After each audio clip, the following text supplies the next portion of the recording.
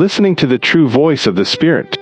Then Zedekiah son of Kenaanah went up, and slapped Micaiah in the face. "Which way did the Spirit from the Lord go when he went from me to speak to you?" he asked.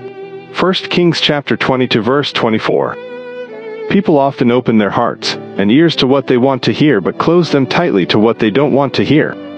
King Ahab of Israel, who led the nation into idol worship, had about 400 prophets who always said, "You are right, your majesty."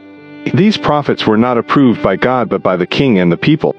In such times, a prophet named Micaiah spoke the truth to King Ahab, even though it meant facing persecution and imprisonment.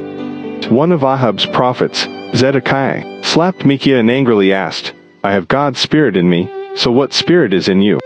In the same way, if Christians today listen only to what they want to hear and ignore the truth for too long, they might end up mistaking lies for truth.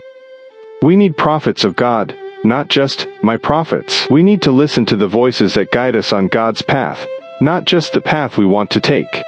Let us pray that today, we can live with a true faith that listens to these real messages. Dear Lord, please give us ears to hear so that we can be guided by your true truth. In Jesus' name, we pray. Amen.